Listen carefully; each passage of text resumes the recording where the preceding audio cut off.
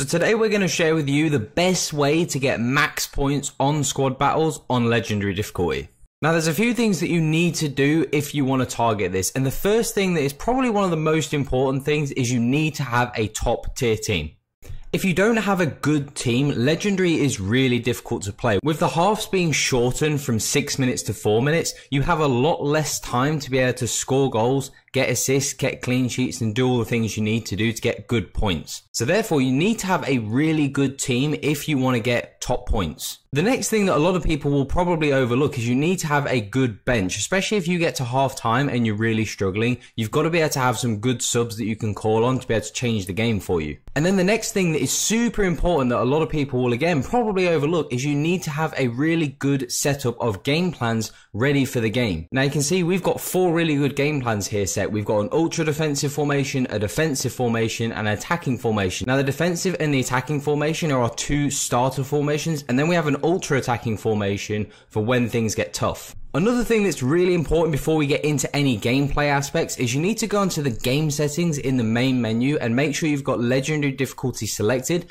but make sure that you've got competitor mode and player based difficulty turned off. Otherwise this is going to make playing legendary almost impossible. But before we actually get into the gameplay, one last thing that you need to make sure that you try and do, especially early on in the game cycle, is have a look through all of your opponents and try and play legendary against the really low rated, low chem teams. This team is a really good example. You can see they've got all silvers, they've got players out of position, there's no chemistry, there's just a load of really bad players here, and this is a team that's going to give you the best opportunity to actually win. If you try and play against some of the full gold squads and the really high end teams on legendary, you're gonna struggle, especially at this stage of the game, and especially if you don't have that good team that we mentioned before.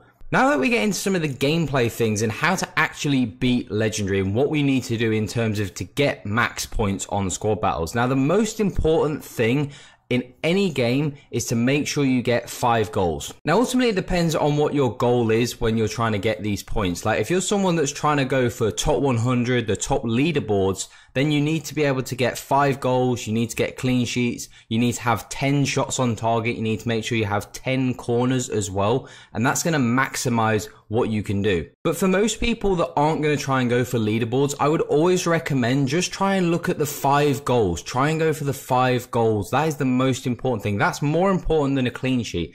The goals will give you the maximum amount of points. So even if you win a game 5-1, it's better to win a game 5-1 than, for example, to win 3-0. So make sure that you always try and get the goals first. Then once you've got the 5 goals, this is why we recommend having lots of different tactics. Having a more defensive tactic. So once you have the 5 goals, swap and change into that 5-4-1 formation that we had, for example, and then just hang on for the clean sheet. In terms of actually the gameplay itself, the AI is exceptionally good on legendary at getting the ball. We play on press on possession loss in our main formation, and even though you can see some really good examples of us pressing the AI really well and putting it in some tough positions, it still manages to play out of our press. So we still recommend playing on a press. It's the best way. We actually did create a lot of chances and quite a few of our goals did come from us pressing the AI and getting the ball. But it is very good at playing out of your press. So you've got to make sure that you play on a press and have lots of different ways to be able to attack the AI.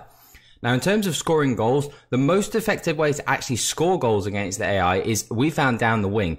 Make sure you have pacey players on the wing. You don't necessarily have to have wingers. We obviously have Leroy Sané, but he plays in sort of a wide cam role. Make sure you use pace up the wings because the AI doesn't really get back and defend too well, and crossing is so overpowered that we obviously have that informed Lewandowski that we packed yesterday, and if you whip crosses in, you can get a lot of really easy goals. So make sure when you're attacking against the AI, try and attack down the wings and look for crosses, and cutbacks are still really effective. So make sure you go up the wing, look for the cutbacks, look for crosses to your really clinical strikers.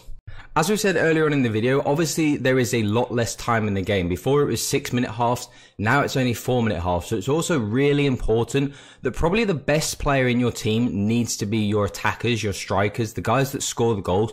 Because those halves have been shortened, you're not going to have as many opportunities to score. Obviously, it's 4 minutes less per game, so you're going to get less chances overall. So when you do get chances, you've got to be really clinical. You can't afford to be, missing chances, hitting the post, putting it wide. you know, having the keeper save it, because you're going to get a lot less opportunities. So you've got to make sure that you really take those chances. We like to use a lot of the cross-body finesse shots that are really important. So where you look like you're going to shoot to the right hand side and you whip it back to the left hand side, that's a really effective way to score. Of course, Trivela shots are really overpowered again this year, especially when you've got a player like Lewandowski that can use those Trivela shots. It's really effective. But like we said, using cutbacks and using crosses is also a great way to score. I wouldn't recommend trying to use things like skill moves and trying to overcomplicate it. The best way to play against the AI is just to play simple, quick passing, and like we said, utilize that speed up the wing. Again, going back to what we said at the start, don't be too concerned about the clean sheet, because the AI sometimes, as we've seen in this example right here, the AI sometimes, even though it's got low end silvers and bronzes, they're going to score some silly goals. You're going to have like a 56 rated bronze that's going to score a screamer, or they're going to be able to, you know, tiki-taka their way around you. Even though they're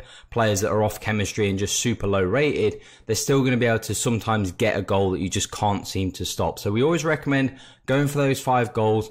Don't worry too much about the clean sheets. And then if you've got the 5 goals, just shoot from distance. This is again to get the shots on target. Make sure that instead of, once you've got the 5 goals, get to sort of about 25-30 yards out and just hit a shot that's on target to make sure you get those extra points. Sometimes the keeper will parry it behind for a corner and sometimes they won't, but it just gives you that extra little bonus points to be able to get that score that you need. And that's really all you need when it comes to trying to get max points on squad battles. So we gave away some really good tips here, and just highlight them again. Make sure you've got a really good team. Make sure you've got some good subs on the bench. Make sure you've got a lot of different formations. And then when you're actually playing the game, make sure you focus on trying to get those 5 goals first, and then the clean sheet is secondary. And in terms of actually scoring the goals, make sure you have a really clinical finisher, utilize Trivela shots, utilize cutbacks and crosses, and make sure you attack up the wing with speed. They're going to be your best bets to try and score goals, and just be clinical when you get those shots on target. If you do these things, you're going to be able to maximize your points, get 2,500 to 2,850 points depending on the team that you play against, and you're going to be getting some really top tier rewards.